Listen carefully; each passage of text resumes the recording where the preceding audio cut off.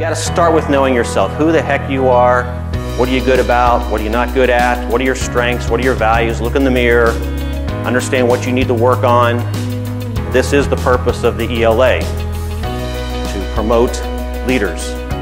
And you all will have certain strengths and weaknesses, and some will do it very well and some won't. Understand, what is it I can improve about my style or my approach to people?